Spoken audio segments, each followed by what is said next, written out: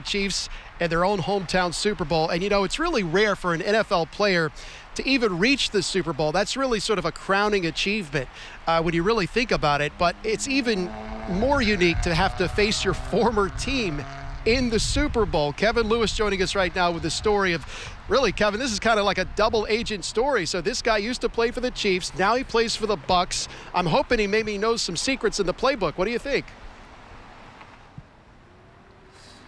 That would be best case scenario, no question. Maybe if he had a thumb drive with a couple of the Chiefs' offensive plays, I don't think the Buccaneers defense would mind that. It would be Buccaneers tackle Raheem Nunez-Roches in his third season with Tampa Bay after spending his first 3 NFL seasons with the Chiefs. Now, he does a lot of dirty work on the Buccaneers defensive line. I don't know if there's any espionage, but the dirty work up front with the big fellas in the trenches. He said it was going to be like a dream come true to play against his former team in the big game, but told me that's just one piece of the puzzle when we talk about dealing with how COVID-19 changed the entire season for every team and every player in the league.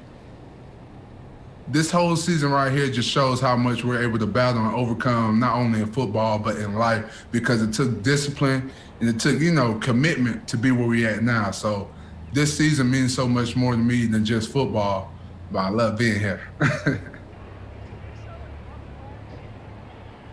Now, when asked who deserves credit for how the Bucs defense has been playing during their 7-game win streak, Nacho said defensive coordinator Todd Bowles, and then he listed every player on defense by name and number.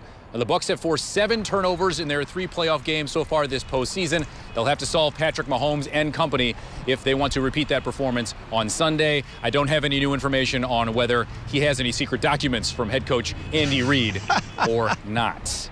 We're at the Bucs team facility. I'm Kevin Lewis on Spy Watch for ABC Action News.